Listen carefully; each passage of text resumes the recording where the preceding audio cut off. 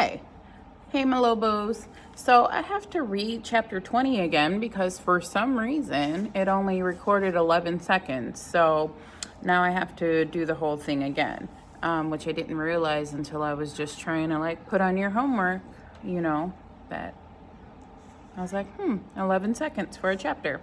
Anyways, chapter 20. That week unspooled slowly with hot days and muggy, breathless nights. Militia units from the surrounding colonies piled into the city. Ordinary folks skedaddled out of it as fast as their horse or feet could carry them. The extra soldiers were not the cleanliest sort, or maybe they were just too busy drilling and making gunpowder cartridges to wash. Whatever the cause, New York soon smelled like a garbage pit mixed with a fresh mountain of manure. The stench cooked under the midsummer sun. Madame's mood changed with the tide. One moment she was floating on clouds of fancy, imagining her grand life once the British beat the rebels. Next, she fell into melancholy, grumbling about the lazy British commanders floating at anchor off Staten Island, observing New York through long spyglasses, but making no move to invade. She now carried with her a brocade pouch suspended from a red satin cord. Within the pouch lay a green flask filled with a calming elixir prescribed by the doctor. He advised her to drink from it whenever the need arose. She also took to walking around the house in her stocking feet, trying to catch me unawares as I scrubbed or dusted or polished. Often with Ruth at my side, she said nothing during these encounters, but watched us with hungry hawk eyes. It unnerved me. Why do you think she's watching them? What is she looking to catch Isabel doing, or Ruth doing, for that matter? The week after Hickey's hanging, Becky suffered a mild attack of the ague that had befallen so many soldiers. She grew pale and sweaty, but did not require purging or leeches. In her stead, I went to the market. Our needs were fewer now that we no longer fed the master and his companions. 'Twas a good thing, for farmers were afeared to come into the city, and there was less to choose from. Many people fled every day, including the wives of General Washington and Colonel Knox and the Brigadier Green. Her that folks said was a big flirt. I searched for Curzon every day, but Bellingham's affairs kept him out of sight.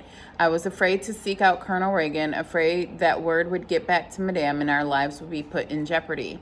10 days after the British flooded the river with their ships, news that the Congress had declared independence arrived in New York. The declaration was read to keep troops from the steps of City Hall.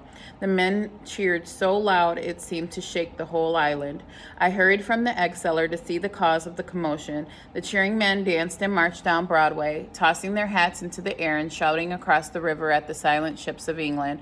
They gathered into a mob at the Bowling Green around the massive statue of George III. I stayed at the edge of the crowd, hoping for a glimpse of Curzon or a soldier from my visit to the Battery. The king was mounted on his horse, and the horse mounted on a white marble pedestal that rose to the height of 3 men standing one on top of the other. Both the horse and the man were fashioned larger than could be possible, but I suppose that was the way of kings. They were both made of gold that sometimes glittered in the sunlight but dulled when the clouds interfered. Ropes appeared as if conjured, thick ropes used for tying ships to the docks. The men cheered louder and worked together to throw the ropes over the king and his horse and tie them tightly. 1, 2, 3, heave! 1, 2, 3, heave! The men strained their arms and backs. Boys on the edge of the crowd jumped up and down. Common folk stood froze at the sight of a king being pulled down by the strength of the men working together. 1, 2, 3, heave! The statue toppled slowly at first, then gaining speed as the weight fell from the sky to the ground.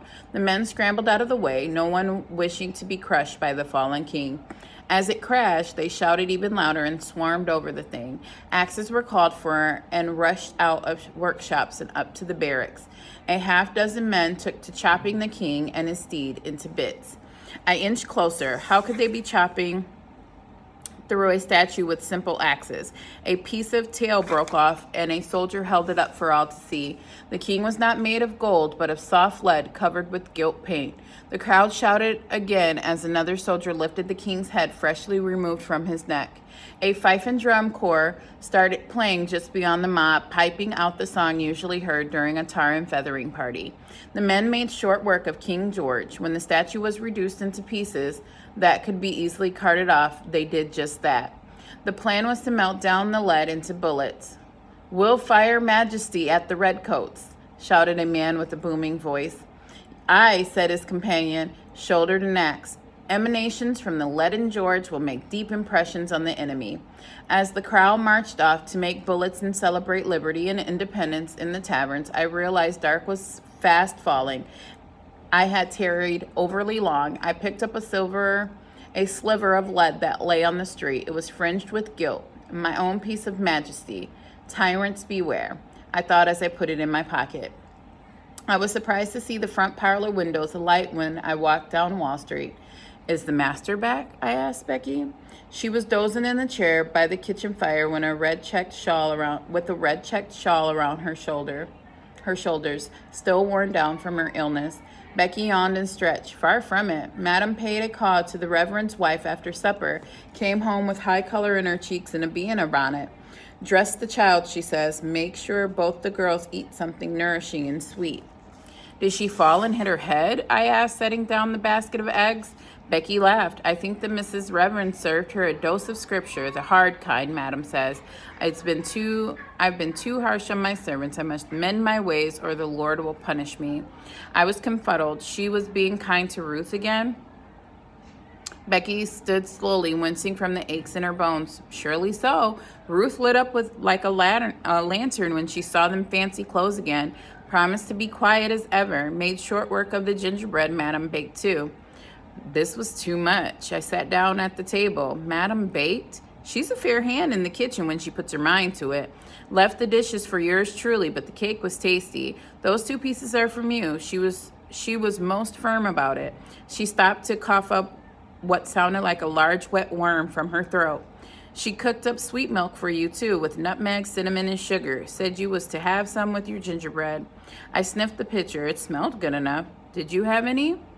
"Not with this cough. Milk would stop up my lungs." I looked around the kitchen. "Where's Ruth now?"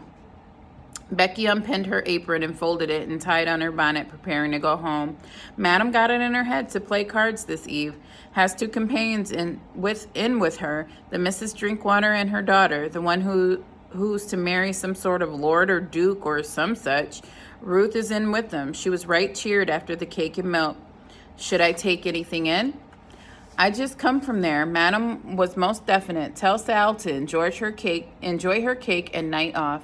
She has worked hard these weeks and could do with a good night's sleep."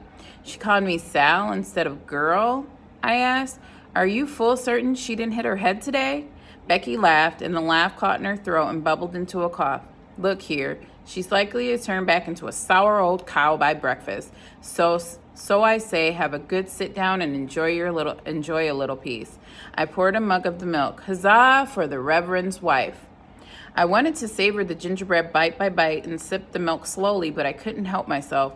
The mug was drained and the plate empty soon after Becky left. The milk was the sweetest thing I had ever tasted, the spices so thick that I could near chew them. No wonder Ruth was cheered by it. I washed up my dishes, tidied the kitchen, and found myself with idle hands, a rare event indeed. I could sneak into the library and borrow that Crusoe book.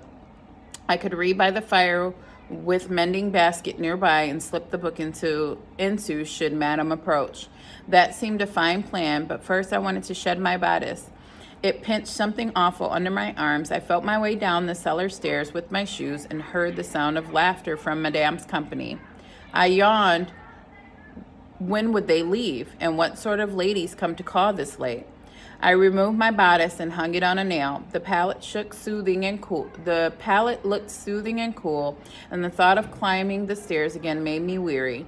But I would like to read a few more pages, but I was overly fatigued. But Mr. Crusoe was facing all sorts of dangers. But in between one thought and the next, I fell asleep. For that, I should never forgive myself. So all of a sudden, Madame is being like super nice. All of a sudden, she wants to offer cake and spiced milk to Isabel. But there's always something going on with Madame. So I think Isabel was a little too trusting.